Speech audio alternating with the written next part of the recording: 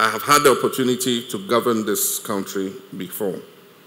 I've had the opportunity to lose an election and watch from the outside.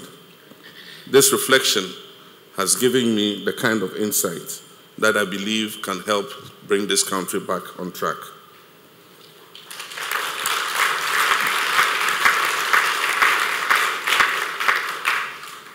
Not everybody gets the opportunity that God may give me in this election. The opportunity to have done it before, be able to sit back and reflect, and come back and do it better once again.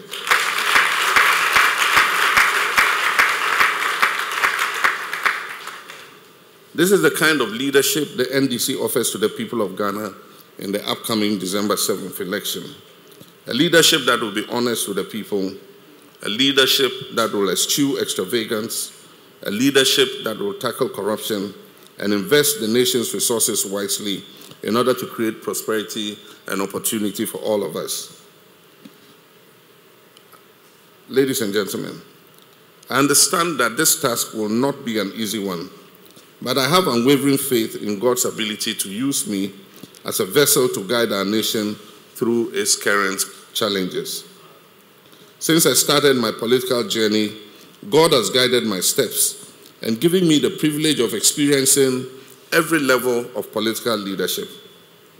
My odyssey in leadership has imbued me with the experience, insights, and modesty to help my nation in a time of crisis such as this.